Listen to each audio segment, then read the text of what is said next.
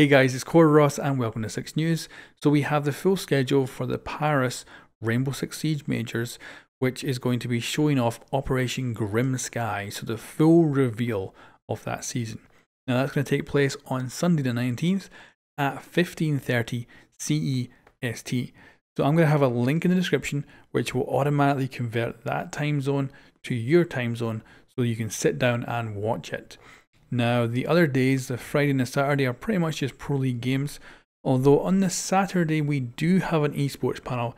It's possible there will be some information in that, maybe balancing changes or something, but it might not be. It might just be about literally the Pro League.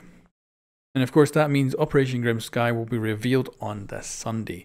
That'll be gameplay, all the information, all the loadouts, the new map, Hereford base getting reworked, will be all shown off. Any other surprises will also get shown off on that day. And that's pretty much it. Now, some people did think that there might be a little glimpse at the upcoming roadmap for year 4 of Rainbow Six Siege. However, that does not appear to be the case. The last time they showed off a roadmap, they had a panel set up just for the next year. So I'm pretty sure that's going to come with the next season. So the next Pro League finals in November, that's when we'll get to see what the next year and the next year's countries are going to hold for us. Anyway guys, thanks for watching. I'll catch you next time.